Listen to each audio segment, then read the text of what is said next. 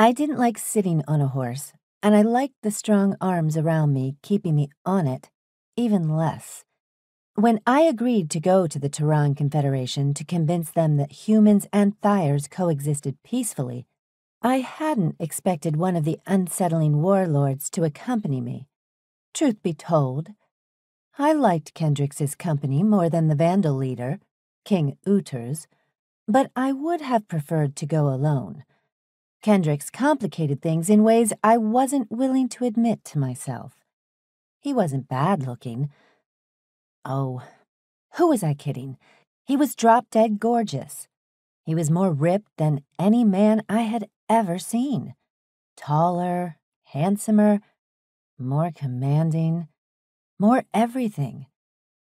Under normal circumstances, I wouldn't have said no to him.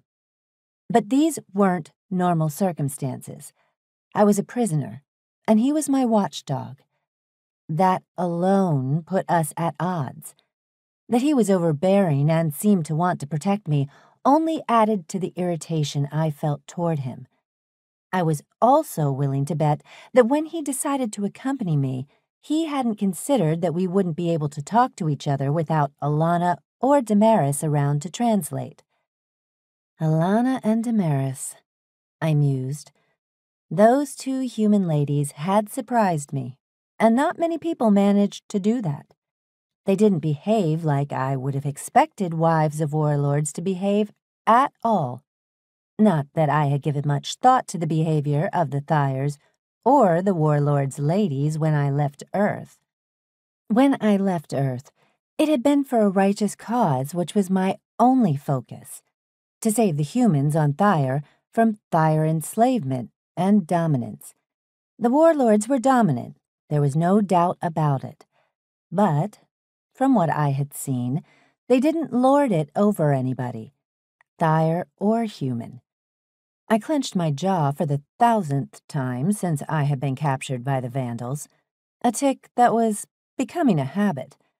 Only the reason for it had changed.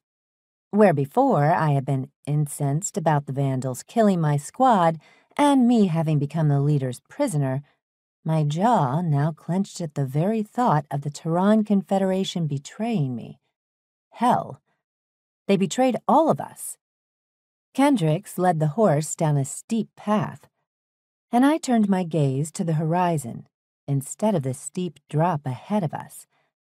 I wasn't afraid of dying, but I was worried about falling off this stupid horse and breaking my bones, incapacitating me. I didn't even want to contemplate how the Thyres would set a bone, since they didn't have any advanced healing capsules. At least, not that I knew of.